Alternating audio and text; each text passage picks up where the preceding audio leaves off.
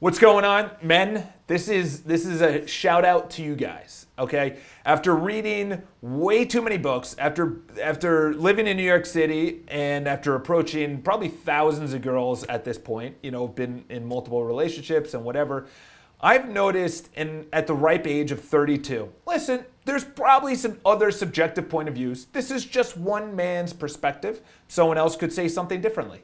But I see it as three areas that a guy needs to have. And he needs to cultivate this over time. And he needs to earn this. This isn't just given to you.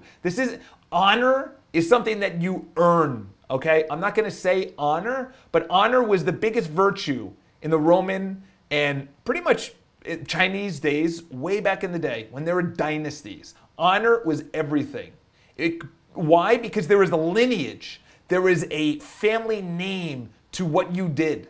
There were stories talked about you when you were dead, if you died in battle. The honor of doing something that was above and beyond. It wasn't just talked about and then you earned honor. All these three things you have to earn. Number one, this is what women want. This is a man's perspective, okay? So there could be some disagreements. I don't care, okay? This is what I see it. Not how you want it to be, but how I've seen it, how it is.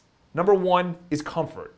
Women want comfort. They want to feel comfortable, not only talk. Comfort is massive, okay? This isn't just one little branch area, okay? This isn't just one thing. This is just a giving attitude, a selfless attitude where she needs to feel comfortable around you, yes. Comfort is in the fact of, in case shit goes down, okay? Which is actually the second thing, okay? In case shit goes down, do we have the money?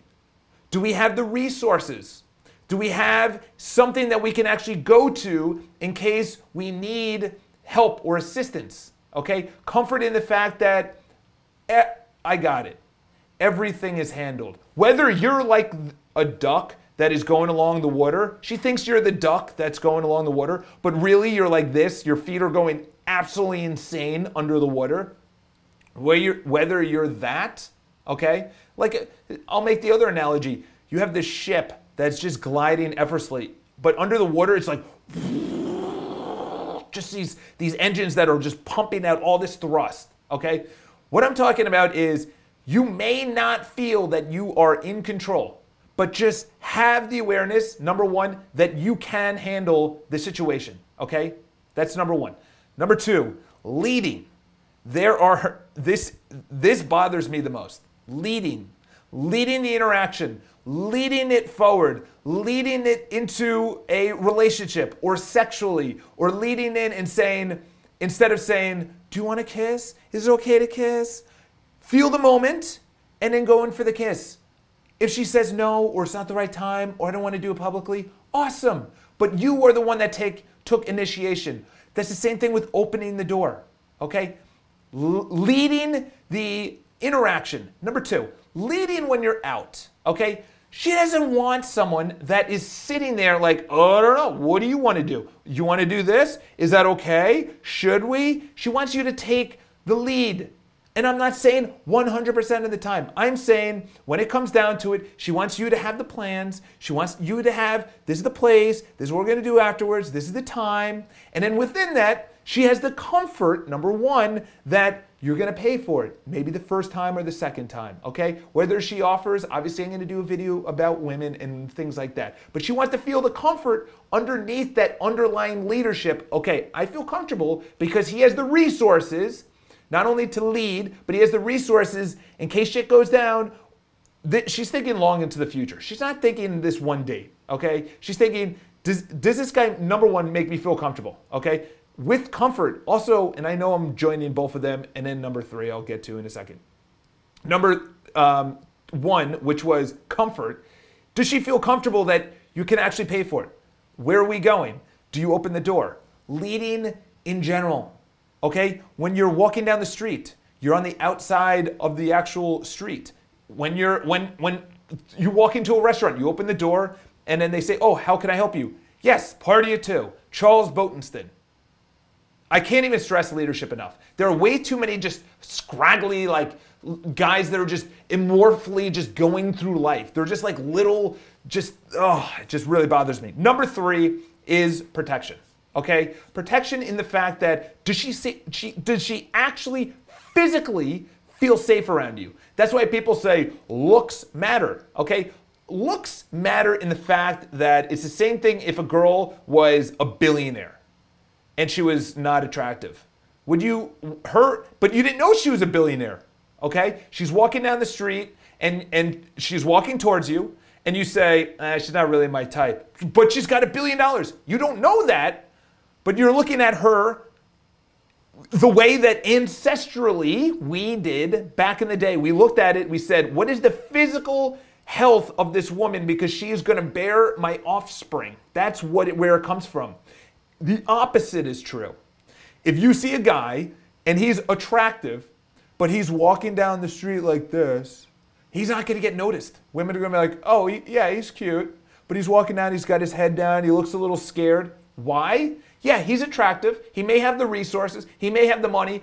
But physically, she needs to feel protected. Okay? Comfort is totally different. Comfort is, okay, we have everything that we need in case. Okay? The resources, providing. Okay? Number 2, leading. Number 3 is the actual physical protection. Chest out. Okay? Do you go to the gym? Are you a leader among men? Number 2, which is actually number 3 as well, because people look up to you.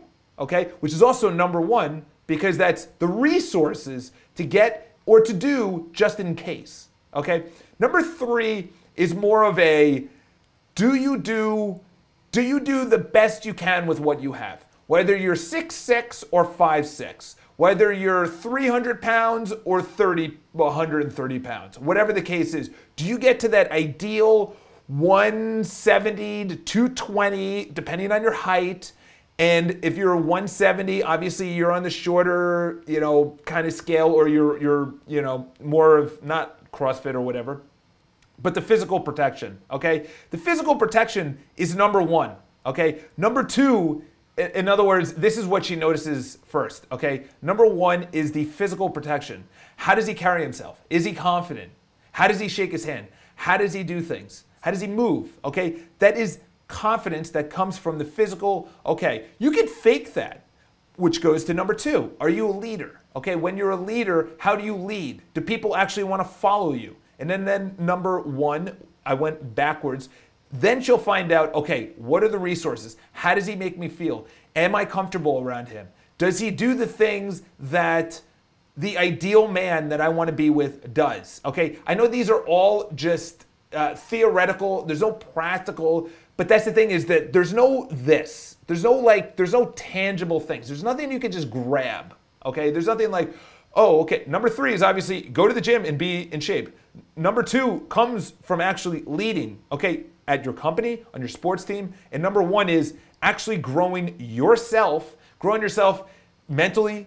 You have to grow yourself in your job, making more money. Do you see prospect with this person? So those are the 3 areas that I've noticed that women like. There's obviously little sprouts of everything, but the top-down macro level, that's where I recommend it. Leave your comments below. That's one man's opinion. Obviously, someone else will disagree. That's completely fine. And there's other things that you can add to the list. Leave your comments below on what you think. And number 2 is subscribe and share the video. Look forward to speaking on the conversation going on below.